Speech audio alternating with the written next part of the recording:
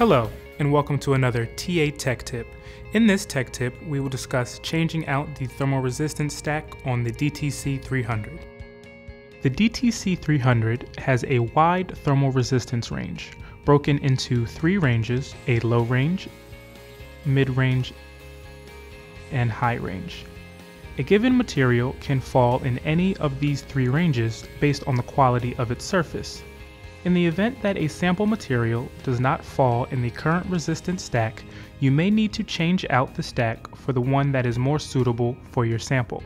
To do this, first, power off the instrument using the on-off switch located in the instrument's rear, open the instrument door, and with the furnace raised and facing the bottom stack, you will see two screws on either side holding the stack in place. Remove the two screws with a small screwdriver.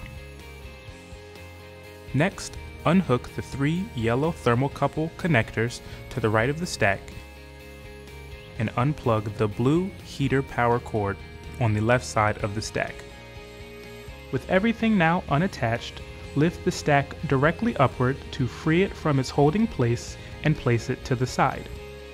Taking the better suited resistance stack and using the two rods connected to the base of the instrument as a guide, fit the stack into place. Match the thermocouple connectors according to what is written on both the connector and the marking on the instrument, and plug in the blue heater power cord. Screw in the new bottom stack in the same place where you unscrewed them before. Make sure the screws are in tight and lift the top plate. In this tech tip, we discussed changing out the thermal resistance stack for the DTC-300.